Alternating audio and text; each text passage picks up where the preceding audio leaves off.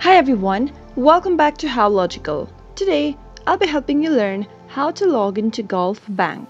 Gulf Bank is one of the largest leading banks in Kuwait with a broad offering of consumer banking, wholesale banking, treasury and financial services.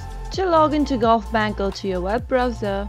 As soon as you open your web browser, type in online.egulfbank.com and enter. Doing this will take you to the official website of Gulf Bank. To log in, click on the login button at the upper right corner of the screen. Choose between the options to log in. After clicking on the option, you'll be taken to a next page where you can log in with your login name. On the next field, you'll need to enter your second and fourth and fifth digit from your account number. If you want the site to remember you, then check the box over here. If not, leave it as it is and click on the next button. But in case you forgot your credentials, then you can always click on these links over here and you'll be able to log into your account if you follow the instructions. Clicking on the next button will take you to a next page and you'll be able to log into Gulf Bank account. If you don't have an account yet, then you can register yourself to a new account by clicking on register and enter your 16-digit ATM card number